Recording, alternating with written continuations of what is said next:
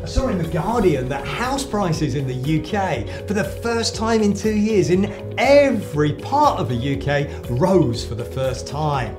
That's a reaction or a relief to the situation that Boris has got a majority government, so therefore he can control Parliament. He can get Brexit done, as he's promised to do. He can make sure that the UK is on a footing that everybody understands. So we're seeing the optimism returning to the UK market, not only from people in the UK, but people outside of the UK.